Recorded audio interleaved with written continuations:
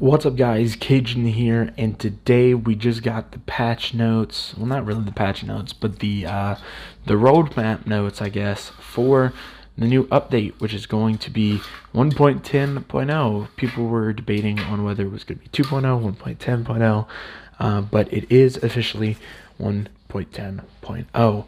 So this is going to be a hell of an update. There's going to be so many things in this update.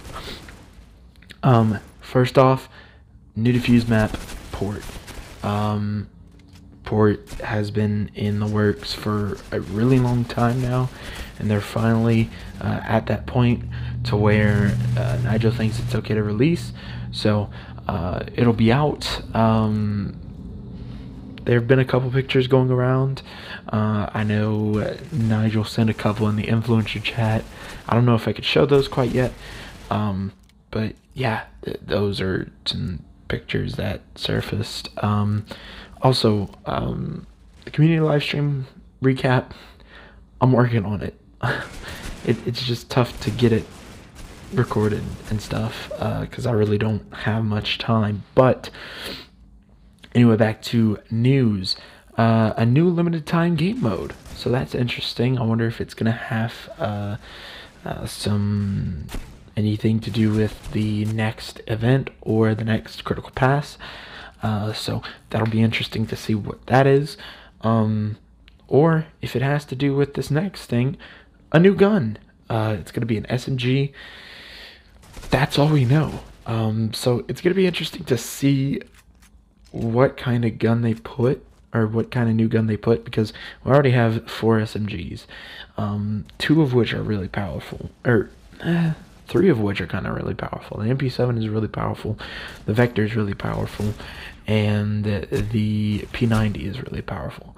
So I'm wondering what they're gonna add to spice up the SMG class. Then something interesting. Custom animations, reload and inspect animations.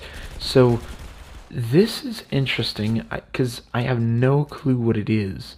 What it sounds like is we would be able to make our own, but that doesn't make any sense.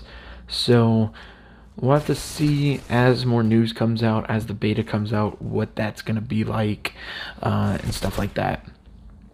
The next thing is customizable minimap, which is going to be interesting. Maybe that means that you can move the minimap if you want, or you can make it smaller, larger, like in Critical Ops Reloaded you can do that. So interesting to see what that is. Also customizable pause button, or menu button it says, so that'll be great. People have been asking that for a while. And maybe next update we get a crosshair customization 1.11, CFE. Anyway, but not only do we get the new diffuse map port, we also get a new reworked legacy diffuse map. And in parentheses it says it looks nicer now. So that is going to be cool. I don't know if it's like just a polish rework, or if they've actually reworked, made a couple of options for B-site, because B-site is probably the hardest to get to. So we'll see what happens there. And then last but not least, milestones for SVD and the new gun. So SVD hasn't had milestones since it came out. Now with this new gun, they're both going to get milestones. So pretty plain and simple. But yeah, 1.10 is going to be a huge update, because obviously port, and then you know, we're going to have legacy reworked, and a new gun. So a very big update this time around, and it's interesting to see you know, this kind of update, because I would have never expected it. You know, they've only just announced that they were reworking legacy, and it's already at that point to where it's time to release. So I think CFE is working a lot faster than the past couple of updates. Also, a lot of people have been like, oh, what's you know, you need to fix the hacker situation. And I mean, long story short, they try every time.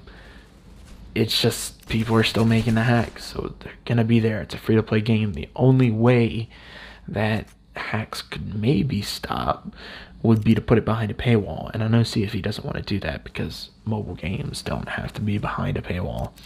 But anyway, let me know what you guys think about this update. It's a really fucking big one. Yeah, I'll see you in the next one. Bye bye.